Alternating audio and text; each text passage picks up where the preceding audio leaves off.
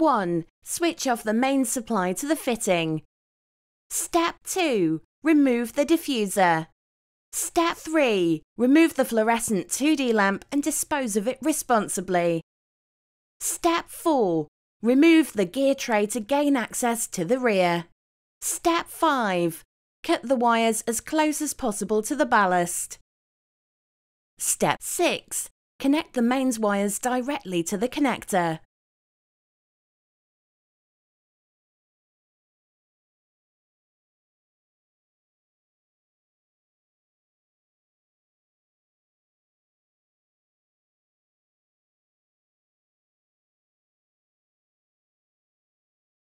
Step 7. Refit the gear tray.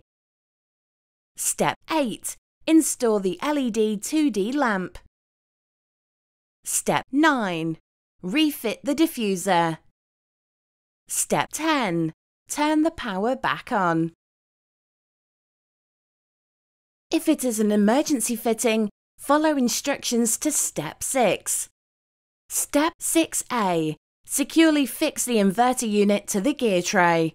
Step 6B. Securely fit the battery pack. Step 6C. Secure the charge LED so it's visible through the diffuser.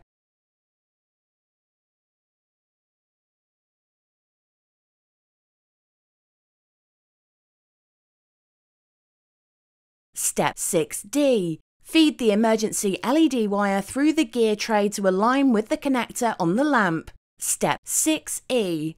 Plug the battery into the inverter. Step 6F. Connect the permanent feed to the inverter.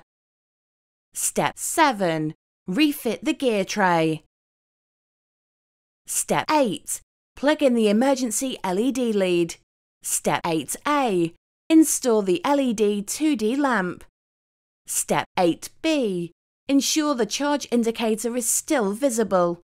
Step 9. Refit the diffuser. Step 10. Turn the power back on.